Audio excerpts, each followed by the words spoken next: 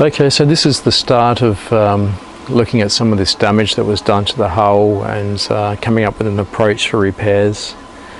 So a couple of small pieces have been cut out so that we could check the fiberglass behind the gel coat. There's a little bit of moisture here which was detected, so it's just confined to this small area though. There's one of the main stress cracks up there where there was an impact happening.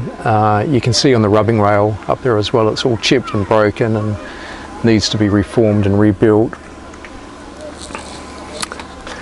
There's another sort of stress crack here where there was an impact, and at that point the gel coat has completely gone and we're down to bare glass.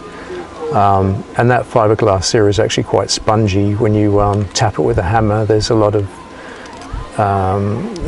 sort of sponginess to that, where I guess water's got in, and you can see that there's stress cracks going all the way down here.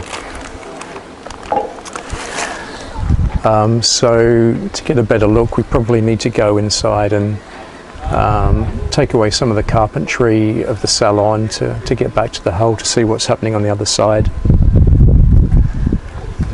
The other thing that we've noticed is that there was some filler in places, like along the waterline here, which wasn't picked up by the survey, which is a bit annoying. I mean, this is pretty obvious.